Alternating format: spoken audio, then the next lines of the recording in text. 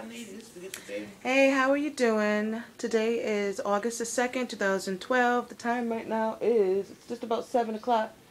Well, I'll let you see for yourself. 6:50. So 6:50, and today I have been, well, actually, yeah, early this morning I've been scheduled to have a C-section because I've only been dilated about a centimeter. So, you know, plans don't always go your way, which that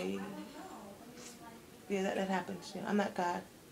God knows, you know, God knows your plans, and God knows what needs to be done before you know. So I'm prayed up and under the will of God, and I feel good, and I don't feel bad at all.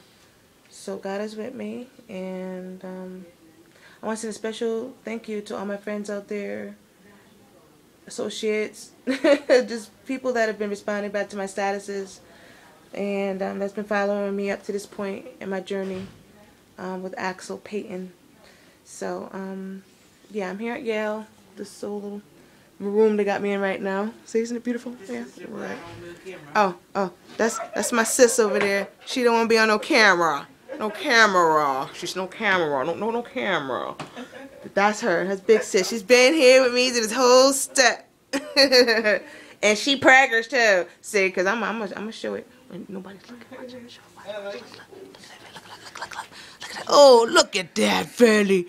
Look at that. But you see that? Now that's a belly, ain't it? Woo! That's big, right?